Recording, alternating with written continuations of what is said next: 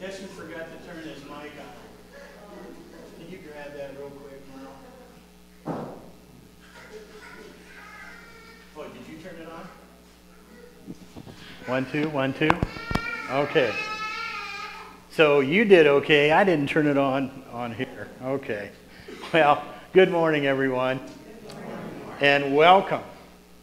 Here for our worship service today, we do ask God's Easter blessings be upon all of you.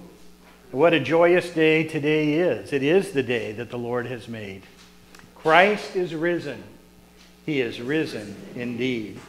And we do pray that you will be blessed today abundantly and that your faith will be strengthened through the proclamation of His life-giving word and the good news that our hymns today declare. So we'll begin our Easter celebration by turning to hymn 6. And we're going to sing, as you may have noted there, verses 1 and 4.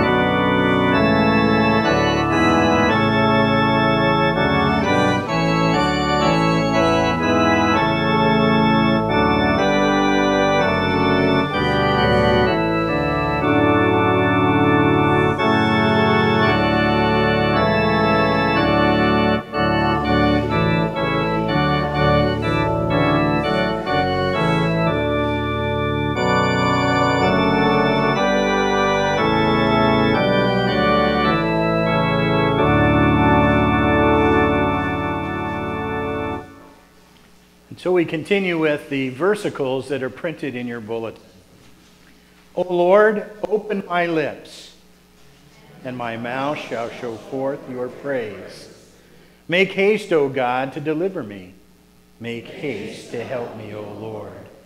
Glory be to the Father, and to the Son, and to the Holy Ghost, as it was in the beginning, is now, and ever shall be, forevermore. Amen. Let us then confess our sins with hearts that are truly sorry and obtain forgiveness by His infinite grace and mercy. Almighty God, Heavenly Father, I have sinned against you through my own fault, in thought, word, and deed. For the sake of the suffering, death, and resurrection of your Son, Jesus Christ, have mercy on me. Forgive me all my sins, and bring me to everlasting life. Amen. The Almighty and merciful Lord has granted us pardon and forgiveness of all our sins, grace for true repentance and amendment of life, and the comfort of the Holy Spirit. Amen. And so I now ask you concerning your Christian faith. Do you believe in God the Father Almighty? Yes.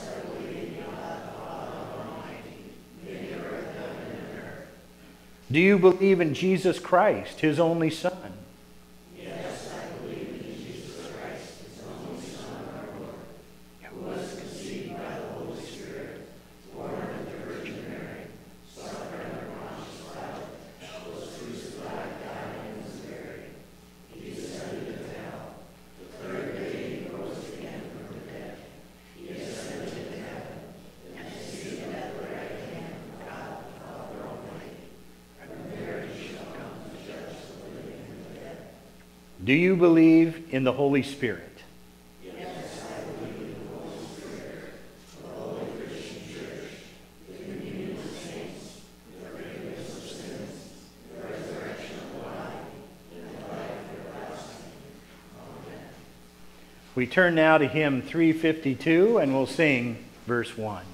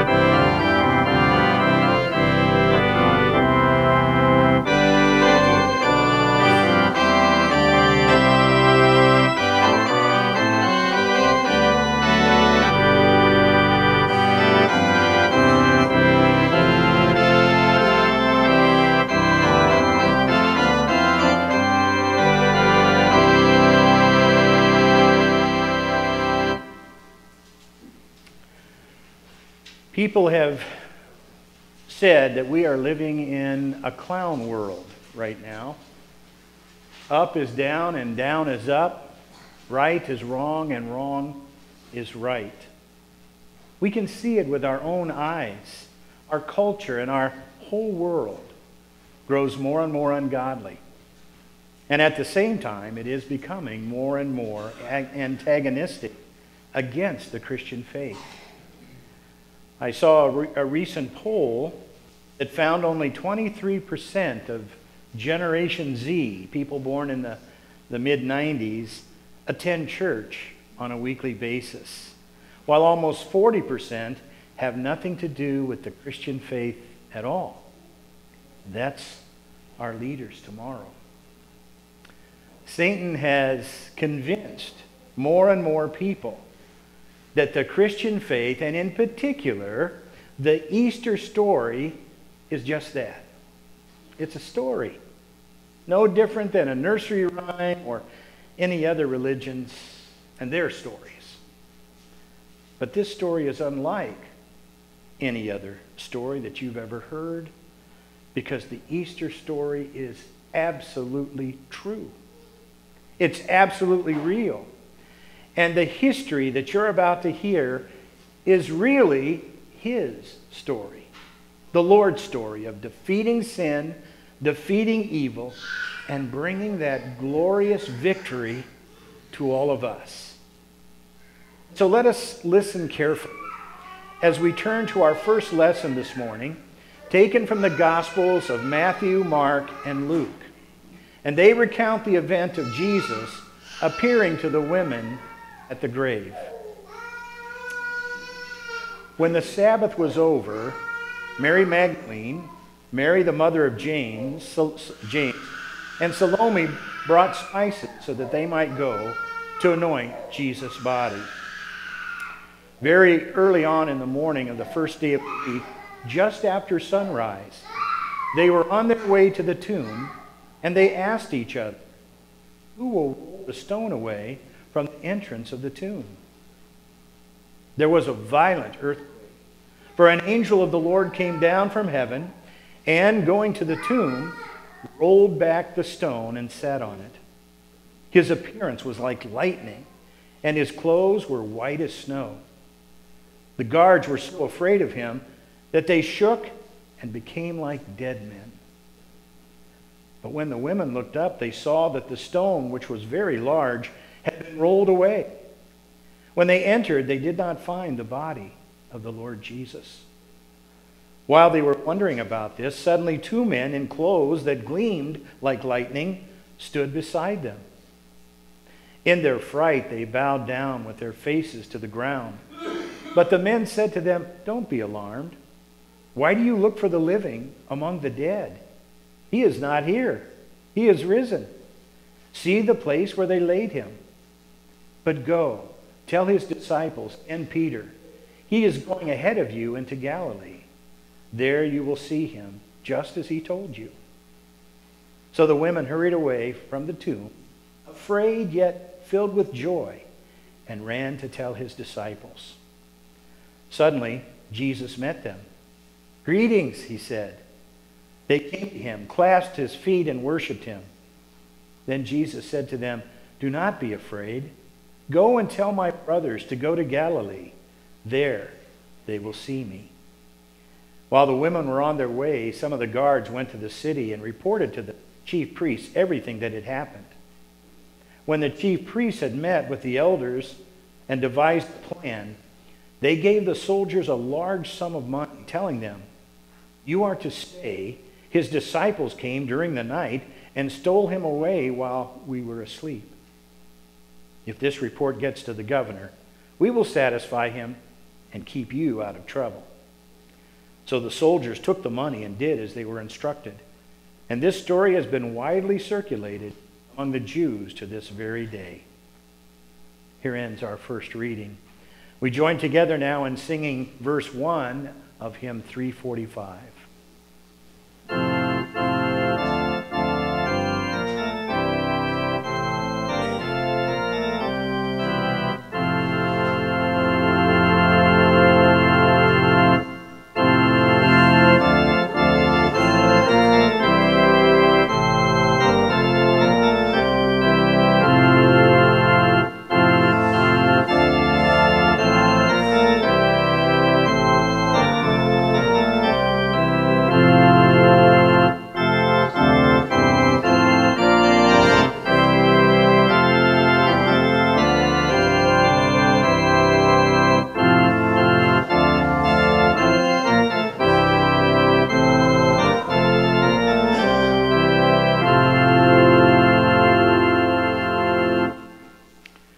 From John's Gospel, we draw a second lesson where we hear of Jesus appearing to Mary Magdalene.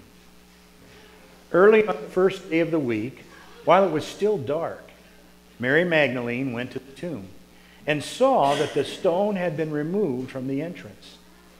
So she came running to Simon Peter and the other disciple, the one Jesus loved, and said, "They have taken the Lord out of the tomb, and we don't know where they have put him."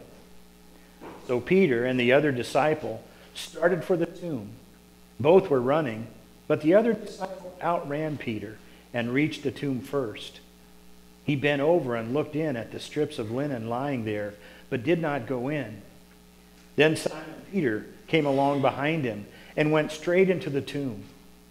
He saw the strips of linen lying there, as well as the cloth that had been wrapped around Jesus' head. The cloth was still lying in its place, separate from the linen. Finally, the other disciple who had reached the tomb first also went in. He saw and believed. They still did not understand from Scripture that Jesus had to rise from the dead. Then the disciples went back to where they were staying. Now Mary stood outside the tomb crying. As she wept, she bent over to look into the tomb and saw two angels in white seated where Jesus' body had been, one at his head and the other at the foot. They asked her, "Woman, why are you crying?" "They have taken my Lord away," she said. "I don't know where they have put him." At this, she turned around and saw Jesus standing there, but she did not realize it was Jesus. He asked her, "Woman, why are you crying? Who is it you are looking for?"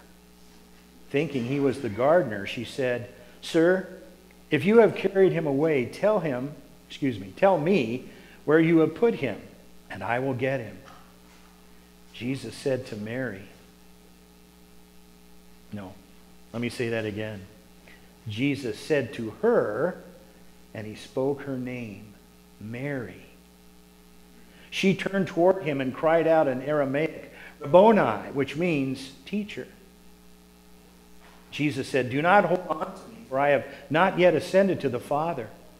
Go instead to my brothers and tell them, I am ascending to my Father and your Father, to my God and your God. Mary Magdalene went to the disciples with the news, I have seen the Lord. And she told them what he had said these things to her. Here ends the reading of our second lesson. We join together in singing verse 1 of hymn 354.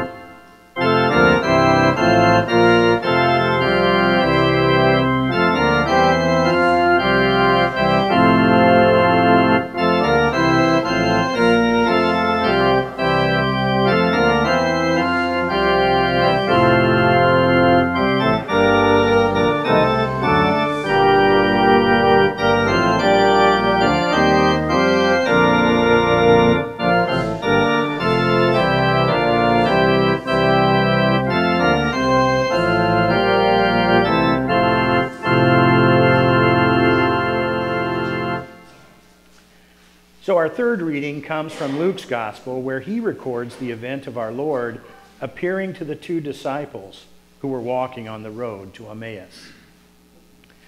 Now that same day, two of them were going to a village called Emmaus, about 7 miles from Jerusalem. They were talking with each other about everything that had happened. As they talked and discussed these things with each other, Jesus himself came up and walked along with them, but they were kept from recognizing him. He asked them, "What are you discussing together as you walk along?" They stood still, their faces downcast. One of them, named Cleopas, asked him, "Are you the only one visiting Jerusalem who does not know the things that have happened there in these days?" "What things?" he asked. "About Jesus of Nazareth," they replied. "He was a prophet, powerful in word and deed before God and all the people. The chief priests and the rulers handed him over to be sentenced to death, and they crucified him. But we had hoped that he was the one who was going to redeem Israel. And what is more, it is the 3rd day since all this took place. In addition, some of our women amazed us. They went to the tomb early this morning, but didn't find his body. They came and told us that they had seen a vision of angels who said he was alive. Then some of our companions went to the tomb and found it just as the women had said, but they did not see Jesus." He said to them, "How foolish you are, and how slow to believe all that the prophets have spoken. Did not the Messiah have to suffer these things and then enter his glory?" And beginning with Moses and all the prophets, he explained to them what was said in all of Scripture concerning himself. As they approached the village to which they were going, Jesus continued on as if he were going farther. But they urged him strongly, "Stay with us, for it is nearly evening. The day is almost over." So he went in to stay with them. When he was at the table with them, he took bread, gave thanks, broke it, and began to give it to them. Then their eyes were opened, and they recognized him, and he disappeared from their sight. They asked each other, "Were not our hearts burning within us while he talked with us on the road and opened the Scriptures to us?" They got up and returned at once to Jerusalem. There they found the 11 and those with them assembled together and saying, "It is true, the Lord has risen and has appeared to Simon." Then the two told what had happened on the way and how Jesus was recognized by them when he broke the bread. Here ends our third lesson. And now we will sing verse 1 of hymn 351.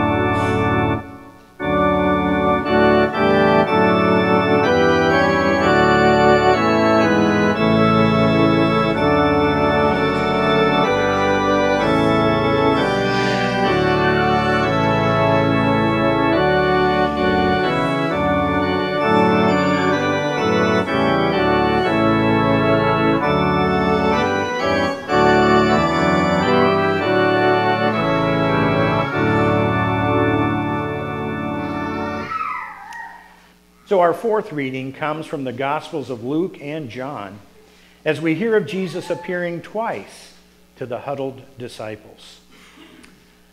On the evening of that first day of the week, when the disciples were together, with the doors locked for fear of the Jewish leaders, Jesus came and stood among them and said, "Peace be with you."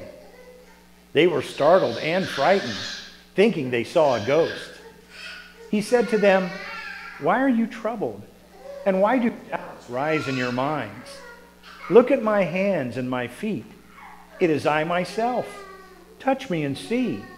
A ghost does not have flesh and bones, as you see I have." When he had said this, he showed them his hands and feet. And while they still did not believe it, because of joy and amazement, he asked them, "Do you have anything here to eat?" They gave him a piece of broiled fish, and he took it and ate it in their presence. He said to them, "This is what I told you while I was still with you. Everything must be fulfilled that is written about me in the law of Moses, the prophets, and the Psalms." Then he opened their minds so that they could understand the scriptures. He told them, "This is what is written.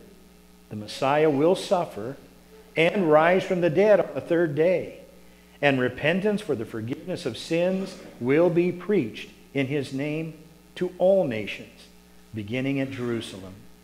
You are witnesses of these things." The disciples were overjoyed when they saw the Lord. Again, Jesus said, "Peace be with you. As the Father has sent me, I am sending you." And with that, he breathed on them and said, "Receive the Holy Spirit. If you forgive anyone's sins, they are forgiven. If you do not forgive them, they are not forgiven." Now Thomas, also known as Didymus, one of the 12, was not with the disciples when Jesus came. So the other disciples told him, "We have seen the Lord."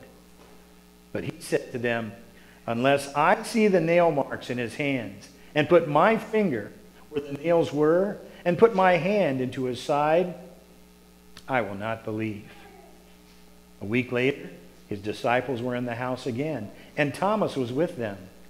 Though the doors were locked, Jesus came and stood among them and said, "Peace be with you."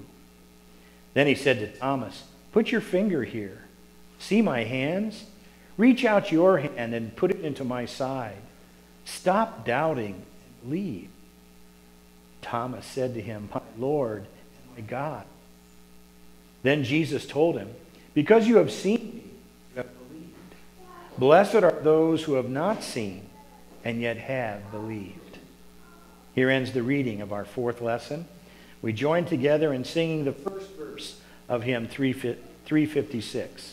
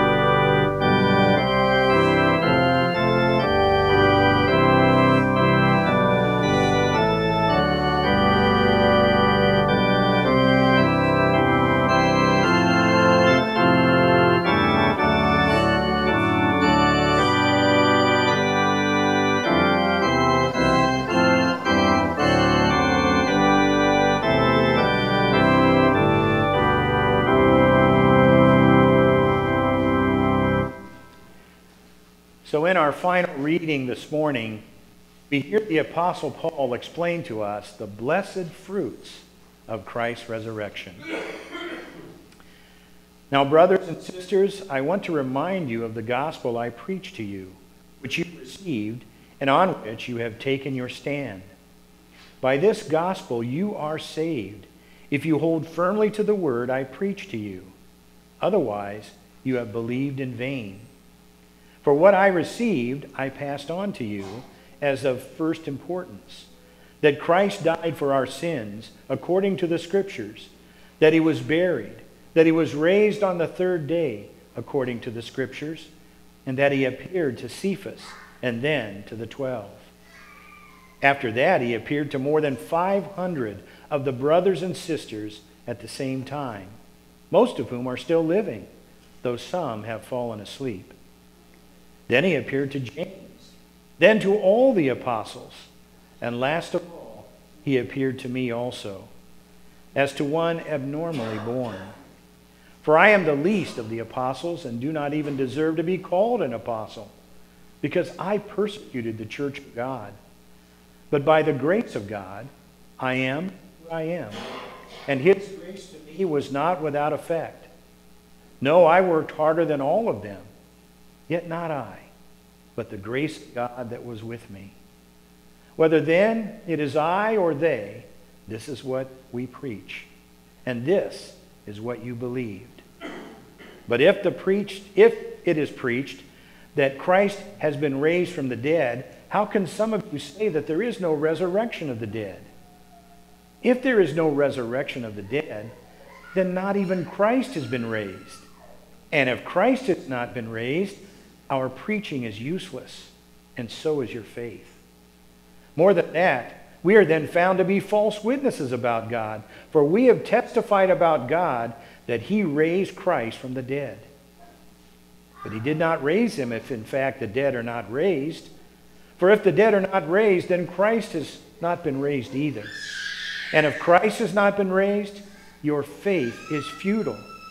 You are still in your sins. Then those also who have fallen asleep in Christ are lost.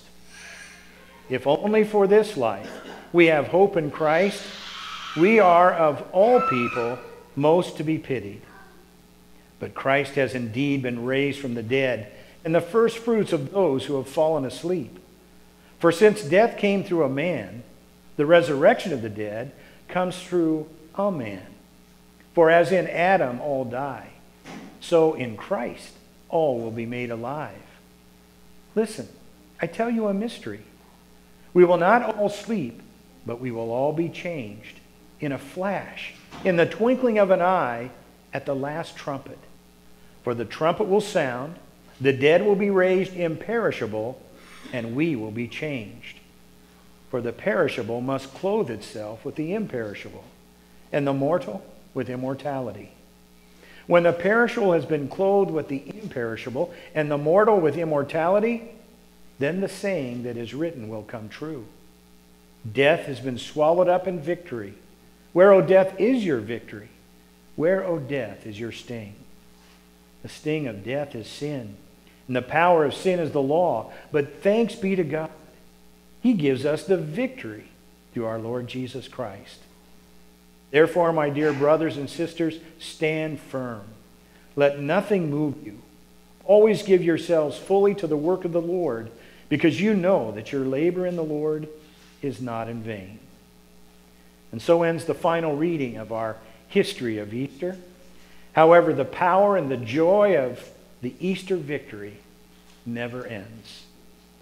We join now in singing the last two verses of hymn 356.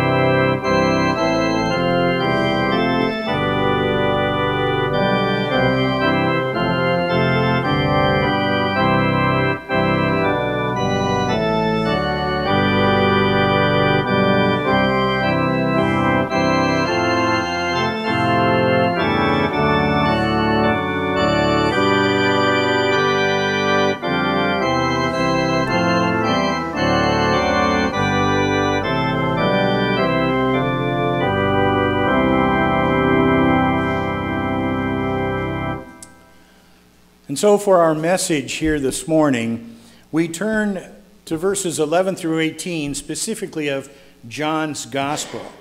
And I invite you to rise for that Gospel reading.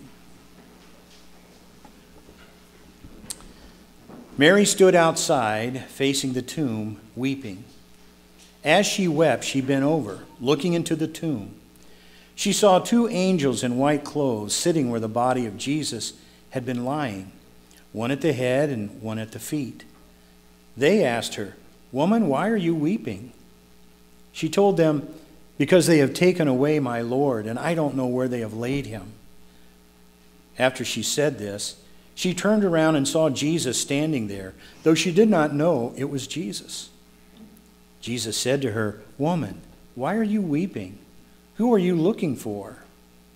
Supposing that he was the gardener, she replied, "Sir, if you carried him off, tell me where you laid him, and I will get him." Jesus said to her, "Mary." She turned and replied in Aramaic, "Rabboni," which means teacher. Jesus told her, Do not continue to cling to me, for I have not yet ascended to my Father, but go to my brothers and tell them, I am ascending to my Father and your Father, to my God and your God." Mary Magdalene went and announced to the disciples, "I have seen the Lord." She also told them the things he said to her. Thus our text, and you may be seated. May God's amazing grace and resurrection peace be unto all of you through our Lord and our risen Savior, Jesus Christ. Amen. It's true, dear ones. Christ is risen. He has risen indeed. So, dear fellow believers in the risen Christ, just out of curiosity, I want you to raise your hand if maybe you had gone to the theater, this would have been many years ago, and you saw the movie, The Passion of the Christ. Anybody go to the theater and see that? Okay. Well, I saw the movie as well. In fact, it's the only movie that I've ever seen in a theater twice. And it's the only movie that I've watched at a theater where I didn't have any popcorn or soda. Somehow it just didn't feel right to be watching my Lord's crucifixion while popping popcorn in my mouth and chugging some soda. I saw it twice because one time we took our youth group, and the second time we took our adult group. And the interesting thing is what happened at both times, and maybe you can relate to this too, those who saw it at the theater. When the movie ended and the lights came on, there was silence. Nobody was talking. Nobody was certainly clowning around. There was just silence, except for the numerous sniffles and wiping of eyes. And even some grown men were doing that as well. We had just witnessed through film the brutally hellish torture and crucifixion of Jesus. And yet, even though a lot of the gory details were clearly depicted, it wasn't like the slasher movies that are popular today. The violence that went on there was different. We knew that those wounds were suffered willingly for each of us. By his wounds we are healed. Now, as many of you know, we've spent the last 7 weeks looking at the Lord's final steps that took him to various places and to various people during the actual Holy Week of history. And then it ended with what we call Good Friday, his crucifixion. And when it comes to that movie, The Passion of the Christ, there is no doubt that that movie was powerful. It was memorable. It was impactful. But the record of Scripture itself is even better.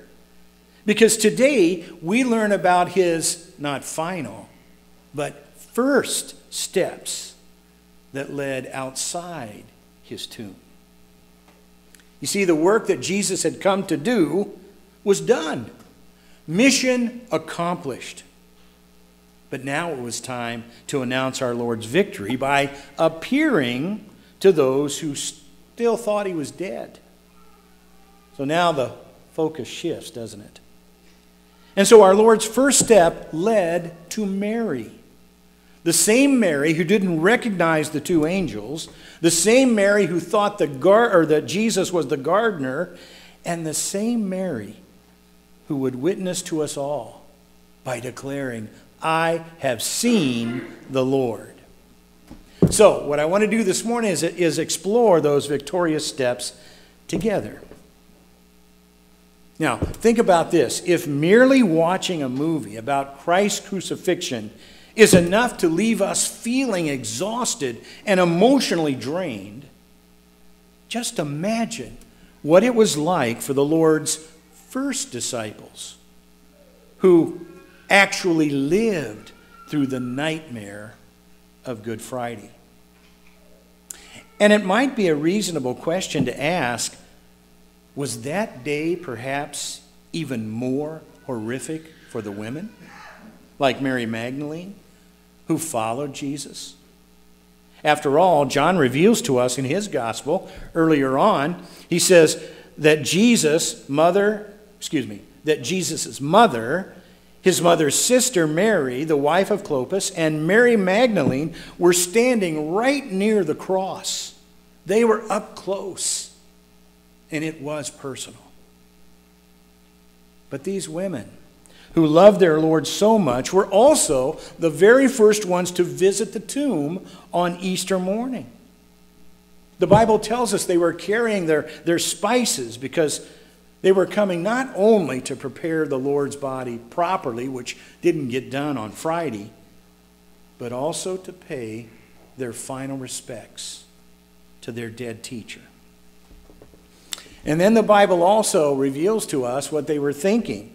That as the women drew closer to the tomb, they started wondering and worrying even as to how they would move that massive stone out of the way so that it could prepare his body. And then there were other concerns too, like how are they going to talk their way past those guards? And how could they break the official seal that Pontius Pilate had ordered to be put on that stone?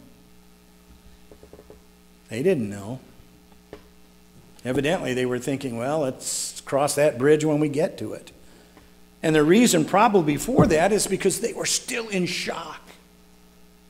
And that certainly included Mary Magdalene, who went to the tomb at the crack of dawn. But what we learn is that the first time Mary arrived there, guess what? That stone had been taken away from the tomb. So she left and ran to Simon Peter and the other disciple, the one Jesus loved, and she said to him, "They have taken the Lord out of the tomb, and we don't know where they put him." And after sharing that report, Mary followed Peter and John, who went running to the tomb, and they arrived, or as they arrived, they went right in, as we heard Scripture declaring to us. They checked it all out. And sure enough, the tomb was totally empty. Yes, the body of Jesus. It was gone, just the linens lying there where Jesus had been. So what did they do? They went back home. What else could they do? I got a pretty good suspicion that they thought those rascal Romans or the Jewish leaders took the body during the night and put it somewhere so that no one could see him. But John goes even further as to add that unflattering comment when he says, they still did not understand the scripture that he must rise from the dead. But before we get or come down too hard on these disciples, let's be honest with ourselves. There are times, lots of them, that we can be a little slow in grasping the height, depth, length, power, and the certainty of all of God's promises. And we're on the side of On this side, I should say, of that story. We know all about it, don't we? We know how it ends. We know what happened. It's undoubtedly difficult, even more so, I would say, for the disciples because of how challenging this was. They were living this in real time. And so our text tells us, it goes on, it says, Mary stood outside, facing the tomb, weeping. And as she wept, she bent over, looking into the tomb. She saw two angels in white clothing, sitting where the body of Jesus had been lying, one at the head and the other at the feet. And they asked her, "Woman, why are you weeping?" We know, of course, don't we? Mary's heart was utterly, thoroughly broken. She was in a state of shock. She couldn't see really what was right in front of her. Two angels. You would think under normal conditions that might get your attention. But it just wasn't registering. All she could think of was this: they've taken away the body of our Lord, and I don't know where they did it. I don't know where they laid him. Nobody seems to know. You see, we need to understand that she was stuck in that nightmare that took place on Good Friday. Christ's bloodied and tortured body hanging from that center cross. Then Christ's lifeless body, later being hastily laid in a tomb. Those were the images that were seared into her heart and her mind. And that's why she's weeping. That's why she's sobbing. Some might even say uncontrollably, because as far as Mary knew, her master was dead. And along with his death, died all the promises, all of those hopes, all of those dreams that she had tucked away in her heart from all of those times that she heard him preaching and proclaiming the good news of the kingdom of God. And she, along with some other women, followed Jesus, the Bible tells us, traveling from one town and village to another. This is the one, I'm sure they were convinced. And anyone who has experienced severe trauma may understand better than most what Mary was going through that very first Easter morning. And it would certainly explain why she seemed oblivious to angels sitting there in the tomb. Her being frozen in that spot and struggling to think through her next move. But our Savior, who is truly a caring Savior beyond compare, who understands each one of us better than we understand ourselves. He knew exactly what Mary needed. Now you'll note that John's account is both poignant and personal. It's amazing, all of the little details that he includes here. Amazing because John penned this record some 60 years after the resurrection. I can't even remember what I had for lunch yesterday, let alone 60 years ago. 60 years, I think I was sucking my thumb, maybe. Maybe I'd gotten past that. But how is it that John could remember all of this? Well, it was because of the Holy Spirit. By inspiration, made every detail sharp and clear in John's heart, mind, and soul. Listen again to what he says here in verses 14 and 15. After she said this, she turned around and saw Jesus standing there, though she did not know it was Jesus. Jesus said to her, "Woman, why are you weeping? Who are you looking for?" And she's thinking he's the gardener, so she says to him, "Sir, if you carried him off, tell me where you laid him, and I'll go and get him." Now, there have been a number of reasons, notions as to why Mary didn't recognize him. One being that our Savior kept her from recognizing him at first. It's possible. He's God. He can do anything he wants. Another notion is that Mary's eyes were just so blurred that she didn't recognize Jesus. You might do a, well, duh, slap to our forehead. I mean, she was weeping and sobbing. This was gut-wrenching sorrow. So, of course, her eyes are going to be red and blurred. And then the third possibility, Jesus may have actually looked different than he did before the resurrection. And there might be some merit to that as well, because we heard there in our readings that on Easter Sunday afternoon, Cleopas and another disciple were walking down that road to Emmaus, and suddenly there's the resurrected Jesus walking along with them, and they didn't recognize him either. And of course, we understand that their hearts were filled with sorrow as well. And I think we would all agree that Jesus would have been the very last person that they'd ever expect to see on that road to Emmaus because of the nightmare. And it was on Good Friday. How could anyone recognize the living Lord when all you have churning around in your brain are the horrors that you would witness there in Golgotha? And the women being right there at his cross, witnessing all of this. But I want us to think just a little deeper. Do you and I, do we ever get stuck in the hopelessness of Good Friday, of our own Good Friday, that we see reflected in the lives of these followers? Well, what do I mean by that? Well, do we ever get stuck grieving over a spouse or a parent or a child that we felt, or maybe still feel, that the Lord took them home far too soon? Do we ever get stuck worrying about how we're going to pay our bills now that we're out of a job because the company is downsized, or that our paychecks just can't keep up with the rising costs of literally everything? Do we ever get stuck worrying about another coronavirus making a comeback? In fact, well, I won't even say it. But it has been predicted. Another pandemic is around the corner. And what about our retirement savings?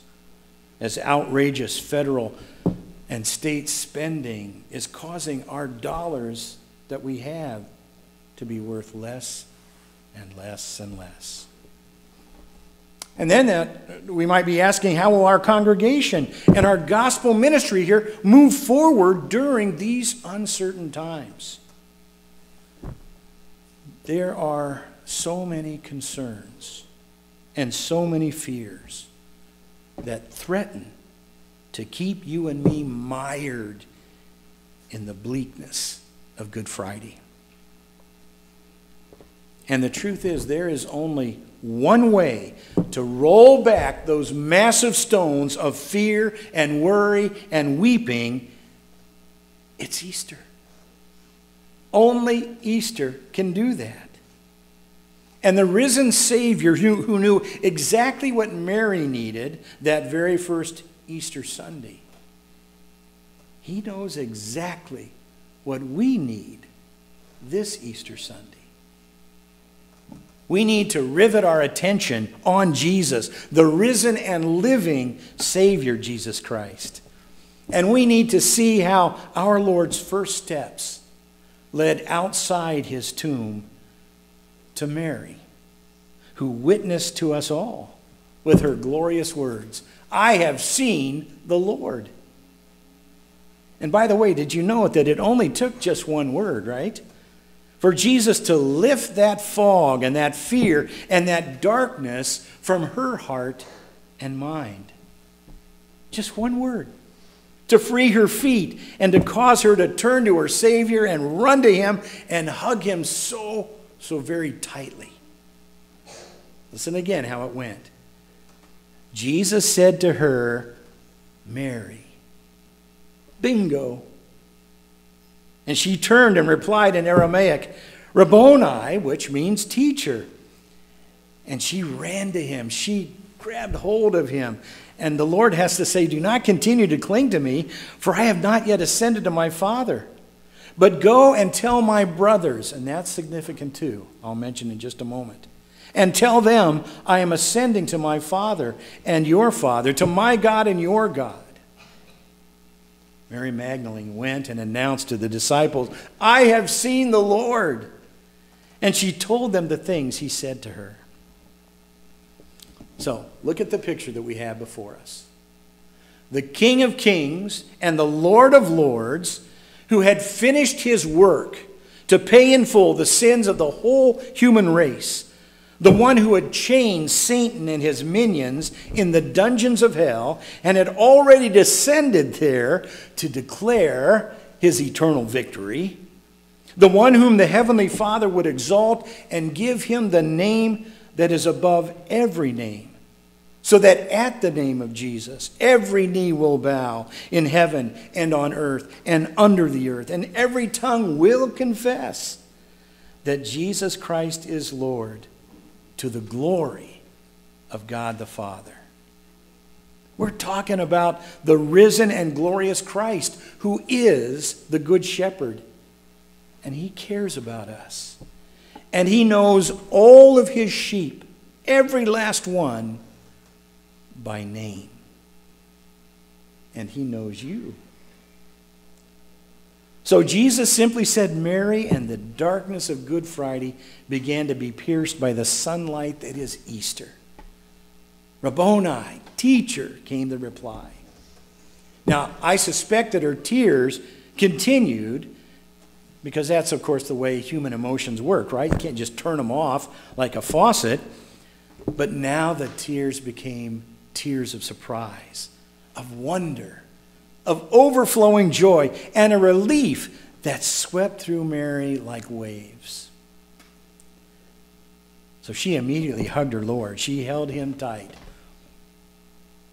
This was clinging in every sense of the word. She didn't want to ever let him go again. But that wasn't going to work, because the risen Jesus had places to go, other people to see, and more names like Thomas, for example, to speak to. Because our Savior intended to have hundreds and hundreds of witnesses ready to swear on the pages of Scripture, I have seen the Lord. So see, dear ones, his first steps led outside his tomb. And Jesus made sure that Mary was met by him because he knew she needed him. Then the Lord sent Mary to his brothers to share the Easter news with them, because he knew that they needed him too. And through the pages of Scripture, Mary and so many others stand shoulder to shoulder, crying out in one voice, we have seen the Lord. And then you've got Peter writing in his second letter, to be sure we were not following cunningly devised fables when we had made known to you the powerful appearance of our Lord Jesus Christ, but we were eyewitnesses of his majesty. And then finally John, who now is an old man, but could never forget, as he writes in 1 John 1, that which was from the beginning, which we have heard, which we have seen with our eyes, which we have observed, and our own hands have touched, regarding the word of life. The life appeared, and we've seen it. We testify and proclaim to you the eternal life which was with the Father and has appeared to us. We are proclaiming what we have seen and heard also to you, so that you may have fellowship with us.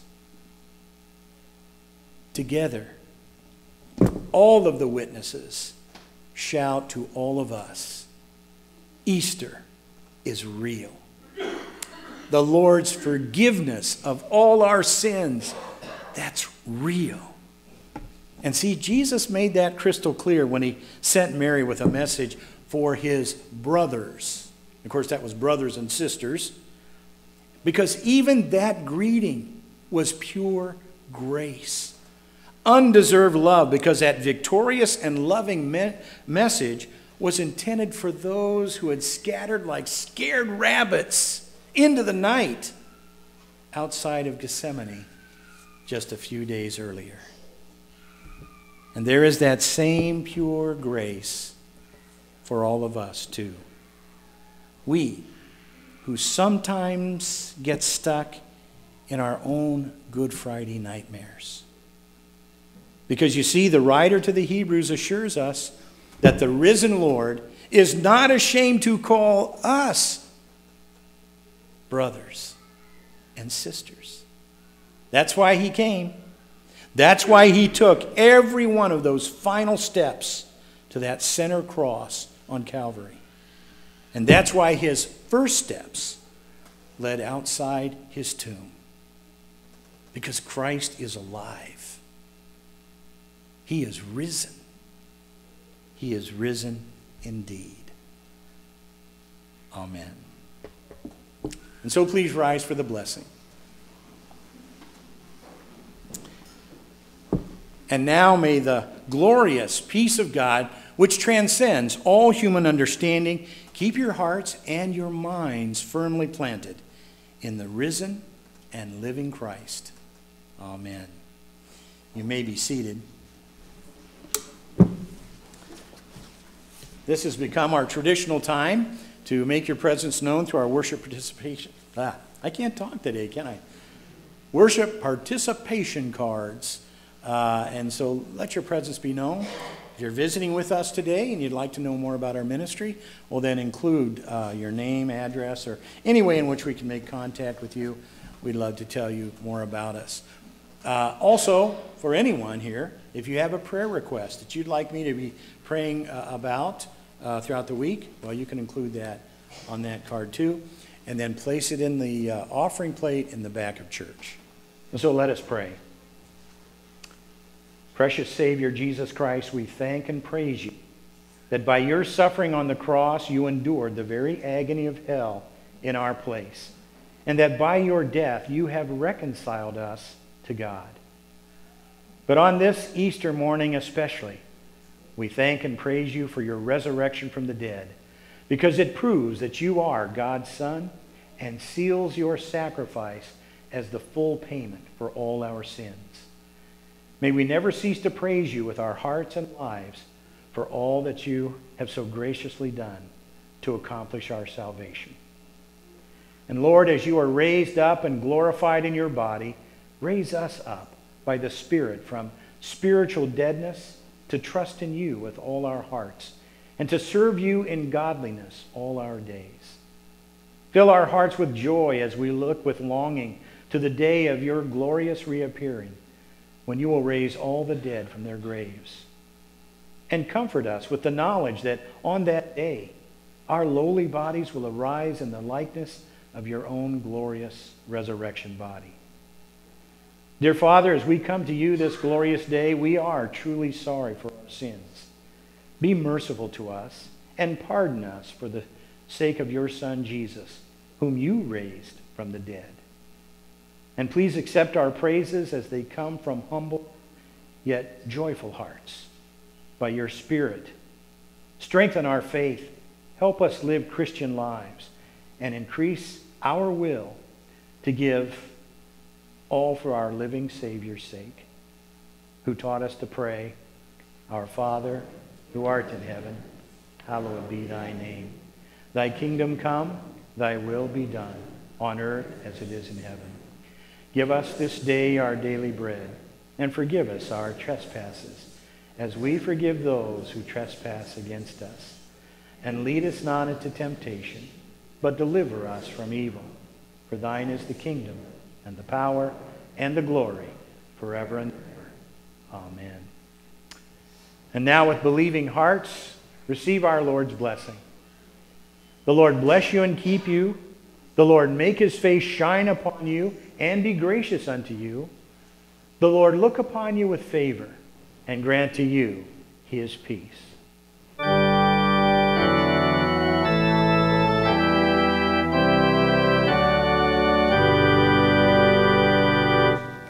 And so let us close with hymn 348.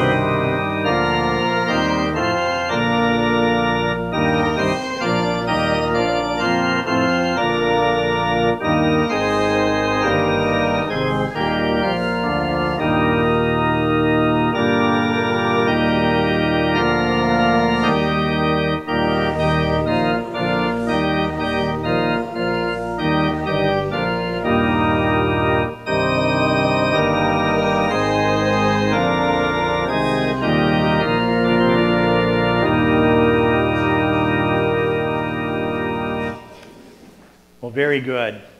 A warm and blessed thank you to all of you for coming to God's house on this blessed morning and being a part of our Easter praises and celebration. And it is our hope that you have been edified and strengthened in your faith through God's word and the music, and that you will worship with us regularly. Just real quick, a special thanks to Nancy for providing the music for our Easter celebration today, but also for our Good Friday service. And to you, Mary Haig, thank you for your special music at our Good Friday service as well. And to you, Beth Floor, for your solo. We appreciate all of that. And a big thank you to our youth and their families. I know as the Haig crews were there and the Nisslers and everyone who helped with the Easter breakfast, all I kept hearing from people was how delicious it was. So thank you for that. And thank you for the food donations, for all the work involved in providing that wonderful breakfast and fellowship time. Also, let me thank those who helped prepare our sanctuary for our Easter service, our banners, the big banners. What else? Oh, the lilies, of course. Yeah. Thank you for that and everything else that was involved. God bless all of you, and may He bless you with a joyous Easter today. May the joy and the assurance of this day fill your hearts and your minds always. Happy Easter, everyone. Oh, announcements. Announcements. What a horrible way to die, right? No, just real quick. You see them there written in the bulletin. But if you donated a lily, you can pick them up today and take them home. School board's meeting this week, so that's at 5 o'clock. And then next week we go back to our regular schedule, so 9 a.m. Bible class and Sunday school and the 10:15 worship service. Also, there's a little note back there about July Hometown Pride. Is that still back there, Linda, the list? Okay.